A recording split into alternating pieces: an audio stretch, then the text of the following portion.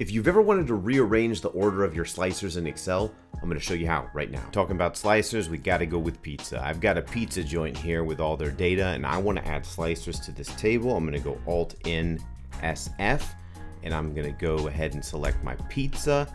Then I want to drag my slicer over here, and look at that. It is in alphabetical order. I don't like that. I want it to match my menu. How do I do that? I got to create a custom list. And to do that, we go File, Options, Advanced, and you're going to scroll almost all the way down to this General section. And I'm going to hit Edit Custom List. From here, you can import a list from a selection. I'm going to highlight this guy. Go OK. We'll go ahead and import that. Now if I hit OK, get out of that.